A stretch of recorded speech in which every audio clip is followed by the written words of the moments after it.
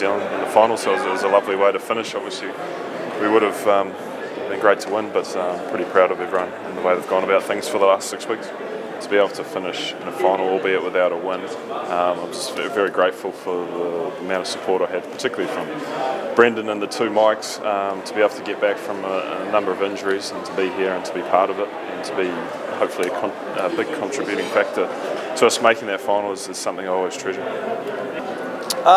Yeah, contentment I think is probably the big thing. I think to get to the end of a tenure and make a World Cup final was amazing. So look, I think I certainly had a great time with the team and the game's in a great state, so it's a good time to step away.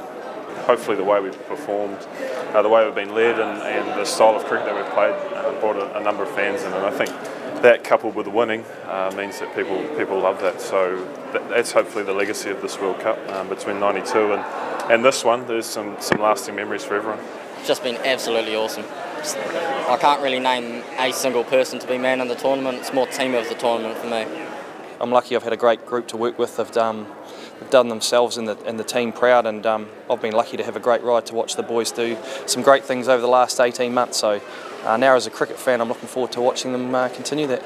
No, I think we just expected, I suppose, a continuation of what we've seen over the last 6 weeks, and that's some people hopefully have fallen in love with cricket or fallen back in love with it, and we've just had so much support the whole way around, and I think the guys have fed off that a lot and they've really enjoyed every aspect of it.